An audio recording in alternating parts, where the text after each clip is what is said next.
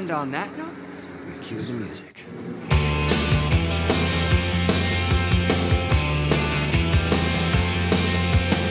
Under the October with the steamboats, ancient goblins and wallows come at the grand light making a sound. The smell of death is all around.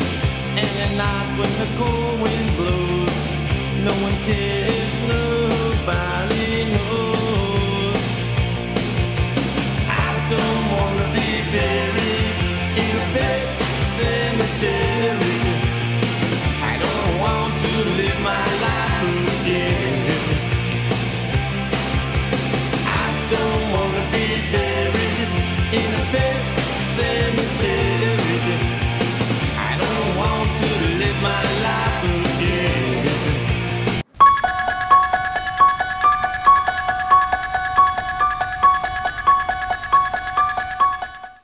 Hi YouTubers, it's me, Gary, and we are the Kaiser Soze and Mr. Kobayashi of Bill's Books. I'm Kaiser because you guys never actually see me. And he walks funny. Yeah. So, but let's get right down to the books. And he's my lawyer. I'm his lawyer. You got problems.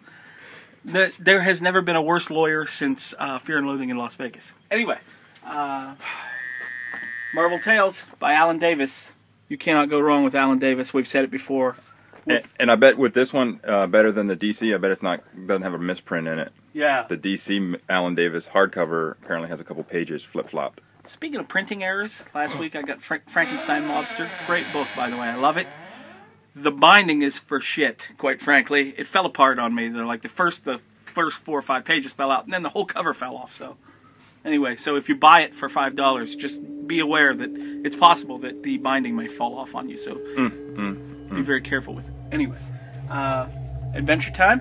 Everybody loves Adventure Time. I still don't know anything about it. You just got to shut your brain off and go. Okay. We've got Alan Roberts' Trilogy with several different covers. Bree Grant. It's also Bree Grant week because of... Let's Play God. Yep. Her and her brother. Yep. So we got Bree Grant. And my personal favorite, Frank Vincent, well-known wise guy actor. Billy Bats. That's right, Billy Bats. Go home and get your shine box. You forgot the other one, though. There's a third cover. Is there a third one? Yeah, there's a third cover. Okay, I'm sorry. There's a third cover. Oh, that's the best one of all. What? Marky Ramone? Marky Ramone? He's the last living Ramone. And he's not technically even a Ramone. That's right. He's a Ramone-in-law. Yeah. New Jonah Hex. Looks like he's fighting a crazy clown. Can't go wrong there. Well, go figure. Gotham, clowns. Yeah, I never thought of it that way. At some point in time, I really hope he leaves town. Yeah. Are you talking about Jonah Hex or me? New Crossed. New Dark Horse Presents. Which also has a Palmietti and Gray story in it. Part 2. Woohoo! Deadpool. Everybody is a big fan of Deadpool. Yep. 100-page spooktacular Ghostbusters. What? It's spooky. It's spooky. It's perfect for Halloween. Ooh. Speaking of perfect for Halloween, iVampire. There you go. Please read this, because if this gets canceled like Frankenstein, I'm going to hold each and every one of you personally responsible. Yeah, my DC titles are slowly dwindling. Yeah, mine too. Let's see what else we have. Mind Management. Always pick this up. Pick it up. Don't not be reading this. Don't let somebody catch you not reading this. That's great, because that's the last of the arc, and then there's an issue 0, and then the new arc starts. Perfect time to jump. Perfect time. Shadow. Howard Chaykin cover. There's a better cover. You know. John Cassidy? Is it the No. John Cassidy cover? No. Is it the John Cassidy cover? No. Is it the Francesco Francavilla Oh cover? my God, that is just artwork. Anyway, we got the Spawn Dark Knight homage cover. That's one way to boost sales on Spawn books is do all these homage covers. Yeah. We have, look, Shaolin Cowboy. I love the Shaolin Cowboy. It suffered from chronic late-itis, but I did love Shaolin Cowboy. It's about a little fat cowboy in a post-apocalyptic wasteland who fights dinosaurs and all kinds of crazy stuff. So, check that out. That's just goodness right there. Yeah, so, The Walking Dead prose novel, the second one, The Road to Woodbury. I read the first one. It was pretty cool. It's kind of the first one is kind of the governor's origin, and this is kind of like, I guess, part 2 of it. Yeah. So. And remember, folks, that one doesn't have pictures in it. No pictures? It's a wordy book. How are you supposed to read it? Anyway, see what else we got. What's up there? This might be one of the covers of the week for me. The it's a Astonishing Phil X-Men. Noto? Yeah, I think so. Something like that. Oh yeah. We got Avengers. We got Batman Incorporated. Yeah. Oh, last issue of Debris. Oh yeah, prepping us for next. Is it next week? Is Bedlam? Next week, Bedlam #1 comes out. We're very excited. That way about we don't have to go a whole month without a Riley Rossimo art. That's right. Irresistible. Hello. Multiple Warheads. Nick bought it because Nick said he's a sucker for new books. Yeah. Nick likes to try new things, I've heard. And the drug dealers love me. They're like, "Hey, want to try this? It's new." I'm like, "Sure, why not?" Panther with a Mark Teixeira cover. Why are you ducking me, Mark Teixeira? Why is Mark Teixeira ducking me? It's like he owes me money and I don't know it. Maybe it's just because he doesn't see you. He's looking over top. It could be. You would think he would notice something my size, though. No. Punisher Warzone #1. Who doesn't love the Punisher? Yeah, especially when he goes after the Avengers. That's right. They got it coming. They always have it coming. Talon #1. New DC title. Looking forward to like the March's art. So Okay. I went into Zero with low expectations and was very Pleasantly surprised. Yeah. Excellent. Always a good thing. Oh yeah. The Untold Tales of Dong. Did I say Dong? Dong, where is grandfather's automobile? What's happening? All that stuff. Anyway, Dog, Mendonca, and Pizza Boy. It still sounds like a porno movie. That's another one of those issue zeros. It was collecting the stories that were in a Dark Horse Presents. Dark Horse Presents. Definitely yes. worth picking up if you don't get all of them. Am I wrong, or is this the first week without a Before Watchmen book? It is. Instead, we got this one, which a lot of people said was under-ordered, but no one's coming in looking for it The here. Bravest Warriors. It's from the same people that do... Adventure Time, yeah. looks like. So, we got that. What? Is that a Frank Avila cover? An entire issue of Francophilia art? Oh, that's just awesome. Gambit. Still liking Gambit. More Cajun butt. Cajun butt. Journey into Mystery, last issue of the Loki arc. Nick informs me. So. Yep. After the Marvel Now new creative team, and it'll start following Sif. Lady Sif. I always thought it was funny that Thor's kind of girlfriend's name is Sif, which is kind of short for syphilis. Anyway. No. Anyway, let's see what else we got here. We already mentioned Let's Play God. I thought for sure you'd go for one of these Kiss as cover of the week. Girl Kiss. Girl Kiss. I wonder if there's any girl kiss inside. I'll check after the video's over. We have this from a local comic book producing entity. Duo. Yeah, Ragged Rider, Tales of a Cowboy Mummy. Just sounds cool. So, I got one when they brought them in to sell them. So I brought them for the shelf, and I bought myself one. So, it was actually really good.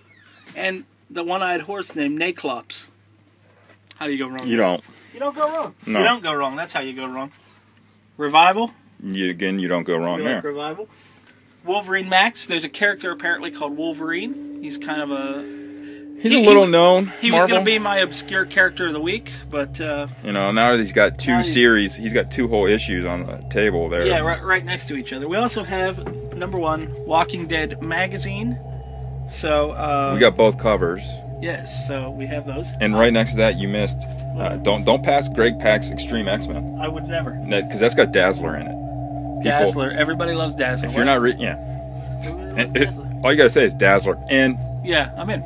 So, those are the new books for the week, so we got to... And of course, as always, we miss a couple. Yeah, you can't please everybody. No. I think you'd get sick of us if we went through everything. Exactly. I'm sick of us already. The Munsters, come on. For fans of classic television, we have the last Munsters figures. I would like to buy it just for the little Wolfman doll that goes in it. But, oh, yeah. I think you can actually get that Wolfman doll. Obscure character of the week, Vermin. I'm just saying. Vermin, the villain, he's like a were-rat. He's like man-rat. He's everything, yeah. I like Spider-Man. I like him. You yeah, he like was Vermin. in Kraven's Last Hunt. Made his debut in the Mike Zeck run of Captain America, and then he was in Mike Zeck's Kraven's Last Hunt. So Vermin. You would go to Vermin. Why not? Let's see what else we got going. Oh, don't forget, we got sale coming this week. Halloween sale. Here's the information. Look at that. We've already been through all this, but we're just reminding you. So, how do you go wrong there? You don't. So, and also, the first several kitties that come through the door, we have little Halloween goodie grab bags. Full of those comics and other good stuff. Yeah, so there's some comic books, some hero clicks. What else we got in there? And then there's all kinds of comics. crazy. Poster book. Oh, Ghost Rider poster book. Look at that. So bring your kids down and check us out at the sale. It's also, candy for the mind, not for the dentist. That's right. Also, we're going to have, like I said, our favorite artist, Daryl Banks, is going to be here. He's going to be doing sketches and all kinds of stuff, signing autographs and signing prints and all kinds of stuff. I think this just showed up on the shelf this week. Since Daryl co-created Kyle Rayner, this would be the perfect thing to buy and have signed by Daryl Banks, one of the co-creators of Kyle Rayner. There's what it looks like. So comes the ring, and the ring lights up in there. Yeah, definitely check that out. Come on down and hang out with us. We should all be in the house for the most of the day. Let's see what else. Oh, we'll probably outnumber customers for a while. The internet sale of the week is our J. Fife sketch covers. We've got 4 of them here. I'll lay them out on the counter so Nick can get a good look at them. We've got the Spider-Woman. We've got the Mighty Thor Loki. We've got Rogue from the X-Men, and we've got the brand new one, Scorpion, on an Avenging Spider-Man cover. These are generally $30. We're going to give them to you $20 a piece this week, plus shipping and handling, obviously. But shipping and handling on a book is not all that much. So yeah, this is your chance to own original J. Fife artwork, and we love him here at the store. So please open your wallets and open your hearts and give these comic books good homes. So we've got that going Otherwise, on. Gary will buy them. Otherwise, I will have to buy them. So also, we want to do a little sucking up this week. One of our YouTube faithful viewers, what's his name? It's Dr. Nay something. I was going to go with his actual name that was on the package, but I mispronounce it too. So, okay, let's just call him our faithful YouTube viewer. Yeah, we'll point him out in the description. Yeah, so because we don't want to mispronounce anything. He went to New York City ComicCon and answered one of our pleas of the week for Foster #2. This guy went above and beyond and out of his way to get us two signed copies of Foster #2. Now Nick and I will be able to read issue 3 when it comes in. So he also sent some other stuff. He sent a Great Pacific #1, written by Joe Harris with art by Martin Morazzo, autographed, and a New York Comic-Con exclusive Walking Dead magazine. This guy is amazing. We are metaphorically carrying you around on our shoulders this week. Talk about building your karma, man. You are really building your karma. Please, if there's anything you need that you think we might have, let us know. Nick and I will come out of our personal credit just to hook you up with something. All right. Although I haven't discussed that with Nick yet, so maybe it'll be coming out of my personal. Say what? But anyway, we really appreciate it. Plea of the week. The pleas of the week are magnificent. In fact, we have another one this week. Oh, yeah? We do have another one. Bill asked me to send this plea out. We have probably half a dozen boxes, little boxes like this, of DC New 52 comics with the covers cut off.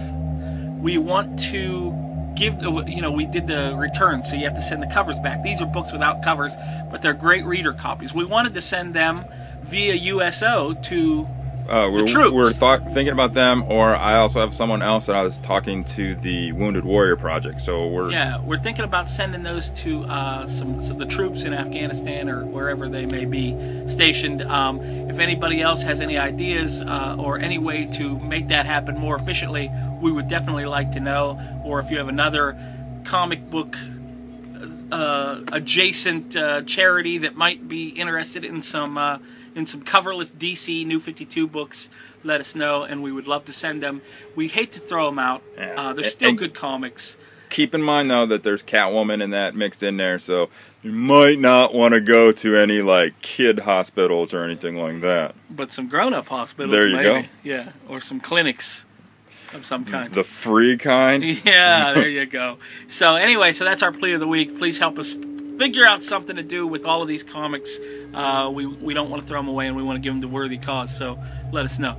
So don't forget, this Saturday is the big sale. So come on down and hang out, and we will be back next week. So hasta regaga. Toodles.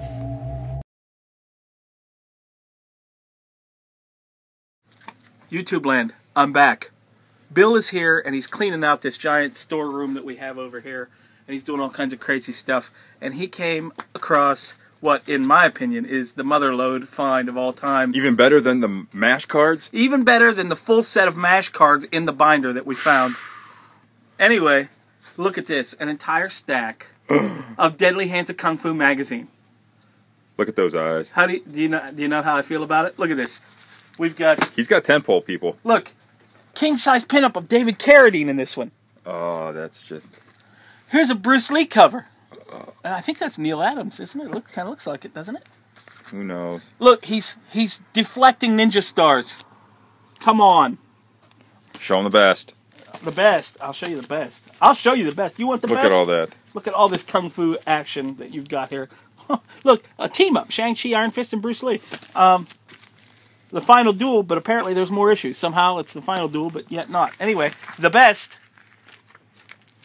Are you kidding me? It's Deadly Hands of Kung Fu with Chuck Norris in all his hairy-chested glory on the front, kicking at the reader. I need a little time to myself. I got to be honest with you. We just wanted to share. Okay, I'm going into the bathroom now. Bye. Bye.